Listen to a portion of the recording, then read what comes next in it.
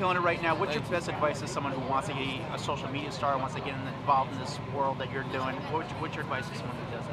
I mean, I guess number one, got to keep your circle tight. You got to have good friends.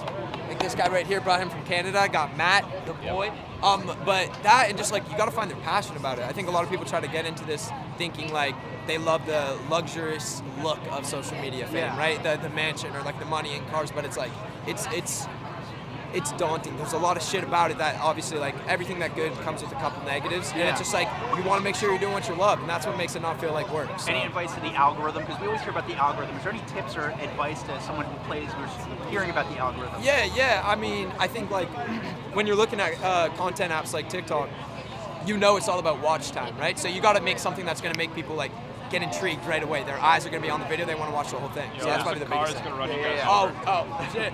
Well, you're obviously in the business world. You do a lot of ventures and stuff like that. What's the latest thing that you invested in or trying to, grow in? Is there anything? I mean, I think the thing that I'm most excited about right now, or just that we've been talking about a lot, has definitely been. Man, what do you think, like, the biggest thing recently? I guess we're bringing back the fucking woolly mammoth. Woolly mammoth, bro. Colossal, man. Like, it's going to be crazy. Woolly mammoth's coming back. Like, Yeah, who's the coolest person that slid in your DMs? The one that you're like, man, this is pretty cool. Coolest person? I mean, Camila Cabello, probably. Really? Yeah, I was like, damn, that is cool. That is hard. And what'd she say? Was she just she like, was, a fan or what? No, she was asking for, her younger sister was a fan of me and wanted a happy birthday video or something like that. So she was asking me to make a video That's for pretty dope. And would you say the best thing you ever did is never get involved in celebrity boxing? I mean, if I want to get paid, yeah, definitely the best thing I ever did. I hear you, buddy. Good to see you, man. Good to see you, man. Of course.